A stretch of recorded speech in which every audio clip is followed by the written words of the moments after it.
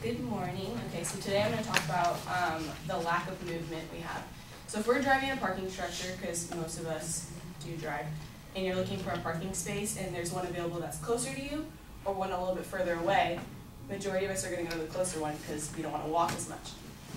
But have you ever thought about, well, maybe I should go to the further away one because I've been sitting and I need to give my back a little bit of a rest? None of us think that way. So my claim today is sitting for long periods of time leads to back problems.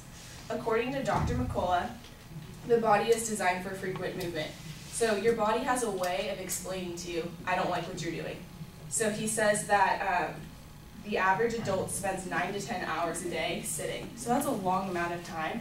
So if you're sitting for 1 hour, he suggests that you get up for 10 minutes, whether it's go get a drink of water, go get a snack, go to the restroom, whatever it is, get up, get moving, and get your spine moving.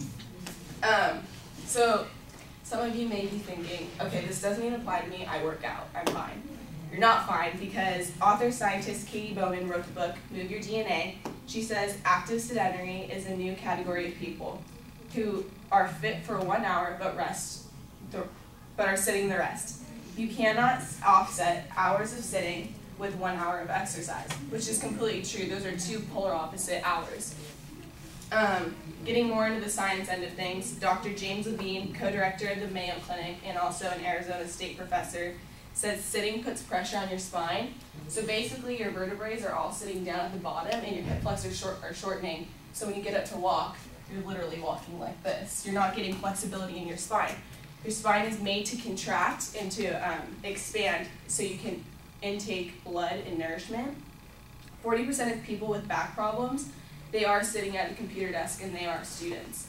And then an example is massage therapist Paul Ingram says, use it or lose it, which is very true. He calls his patients chair warriors, and they come to him with their chair wounds. And he says that without stimulus, nothing works. Tissue dies without stimulant.